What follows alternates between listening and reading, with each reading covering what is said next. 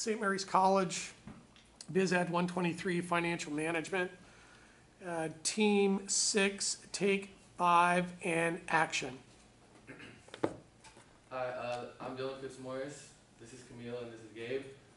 We're going to give you our stock valuation of JP Morgan Chase. Start off, we recommend that you buy based on our financial analysis.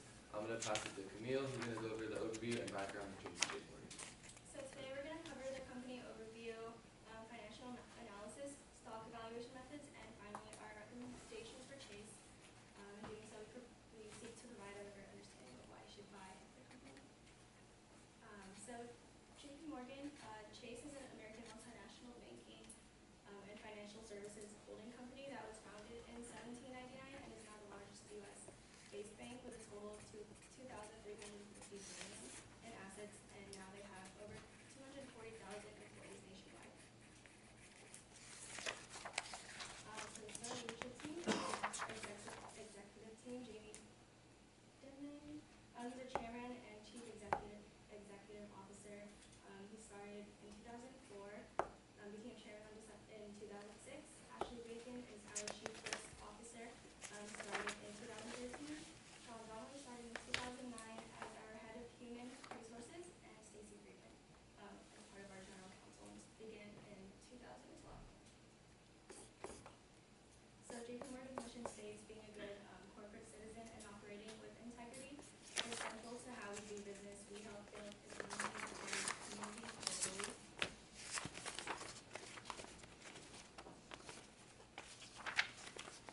And JP Morgan Chase Bank is the highest ranking institution with a total of 2.05 assets, followed by Wells Fargo, Bank of America, Citibank, and U.S. Bank.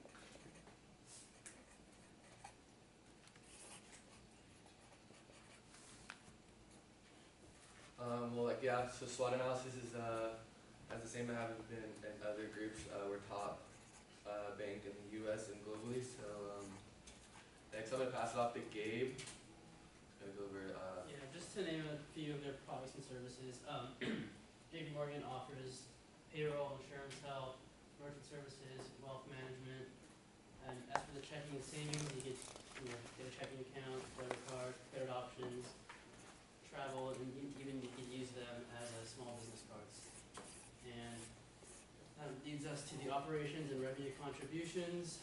As you can see, their net interest income takes over roughly half of their whole, revenue pool. Another big contributor is the asset management, administration, and commissions sector. And we have a small section of security gain, which is only around 2 cents. And for the financial condition, for our financial ratios, we got that their probability ratios are pretty good. Overall, these are all above average if you compare the JP Morgan ratios to the industry average. And that leads us to the next two financial conditions. And in terms of the PE ratio, that was actually below the industry average, so that was something different.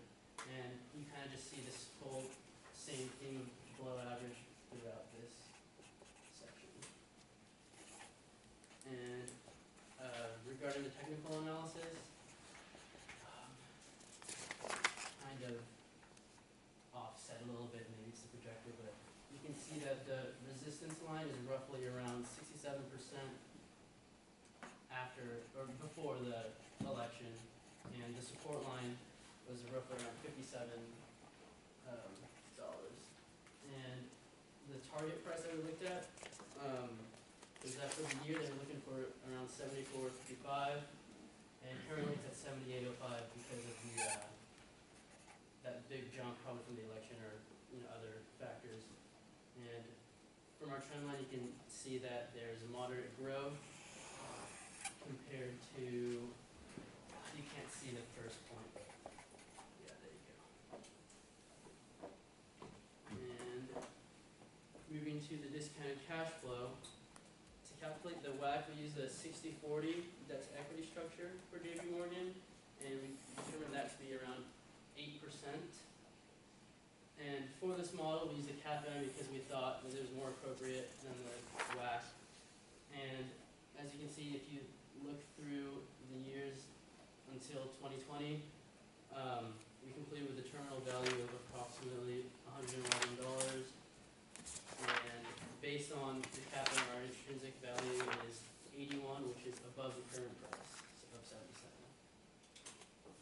Okay, going into our perpetuity model, using our CAPM model, our risk-free rate, we determined to be 2.17. The beta was given at 1.2, and we calculated our expected rate of returns to 7.5 and cost of equity at 8.5. We decided to go with the 9% return on equity, which showed an intrinsic value of $80. That's greater than the current price of 77.